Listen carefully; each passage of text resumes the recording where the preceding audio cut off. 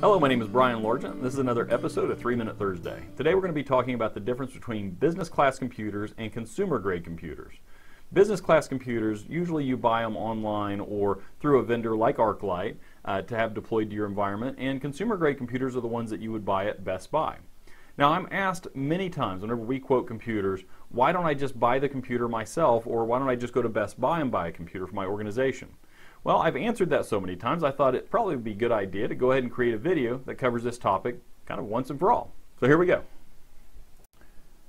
So what do you need in a business class computer? Well, you need a TPM. A TPM is a trusted platform module built into the motherboard of business class computers that allows the storage of encryption keys. That allows you to encrypt your computer without having to put an encryption key to unlock it in every time you log into your system. So you just have to log in and log out as normal, without having to go do a secondary step to decrypt the system and allow you in. Next, you want a solid state drive. Now, previously on systems, mechanical drives were pretty much the standard. Solid state drives are relatively new still, but the cost has come down now where they are completely cost effective to deploy a solid state drive in a computer. But don't be fooled.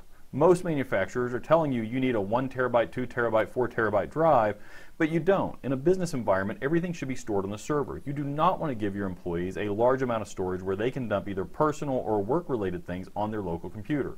A small solid-state drive of 128 gigabytes will usually suffice. If you haven't had dual monitors in the past, you will probably want to start doing that going forward. Dual monitors will increase productivity by 20 to 40%. So when you add dual monitors, then you have to have the correct cables to connect to the system, as well as the right video card in the system to match the dual monitors. You might also want wireless integrated or Bluetooth, and you're definitely going to want to match the spec of any software you have. For instance, QuickBooks Pro right now requires a minimum of 4 gigabytes of RAM, but they recommend 8. If you bought a system at Walmart today and spent $300 or $400 on it, it may have 4 gigs of RAM, but a portion of that RAM is allocated to video, meaning that you're not actually getting the 4 gig to run your application, let alone run your application and a secondary application. When QuickBooks Pro says they need 4 gig, that is 4 gig available to their app. If you want to run Excel at the same time, you may need another 2 gigabytes of RAM. We do not deploy systems today that have anything less than 8 gigabytes of RAM dedicated to applications.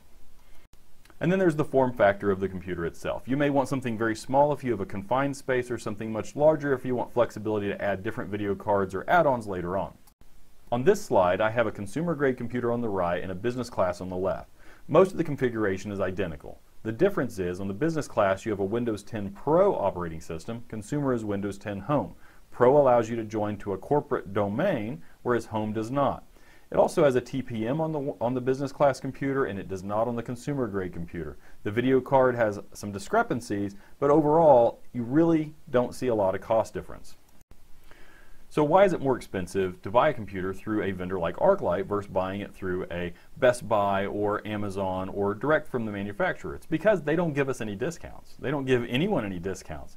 The very largest companies out there selling these computers are selling them at such a tiny margin, but they're selling in large volume, right? If you order it from them and it's incorrect, you can return it, you can accept the responsibility for that. But if we order it from them, we're going to have to accept the cost of returning it, which is very costly to our organization. So we mark up to cover our liability and for our knowledge of picking out the correct system for you either in the first place, or if we happen to make a mistake, returning it and getting you the right system at no additional cost to you.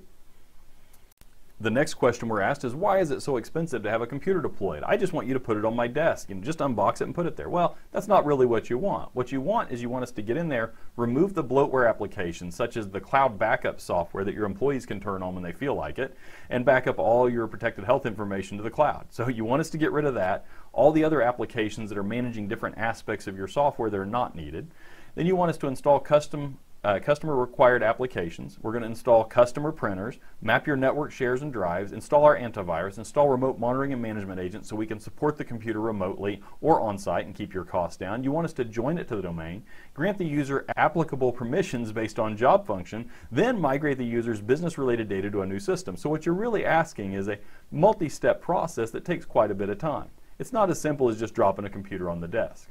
And there's always the unforeseen. I'm not going to read through these, but these are some of the things that we ran into in the past. We'll put a computer out and the company will tell us their internet's now slow, or they're having problems with things not being exactly where they used to be, or they can't find certain files. Well, that's really on the end user and how they store data, or if they're using cloud repositories. So we really can't control some aspects of the new computer deployment, but we can help you figure out what's causing the issue, and then we can help you mitigate that if they come up.